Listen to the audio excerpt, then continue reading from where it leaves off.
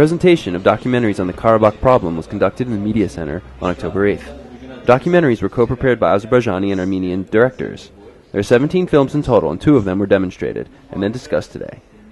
The first film was called Kaman-Chanami. The film was co-prepared by Armenian and Azerbaijani directors and focuses on the role of the musical instrument kamancha.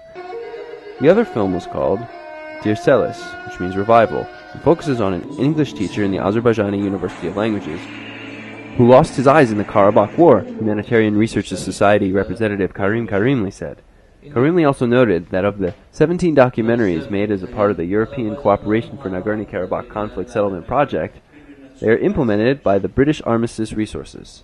In addition, British Armistice Resources implemented a project that compared Karabakh residents and Armenian-Azerbaijani relations in an analogical fashion.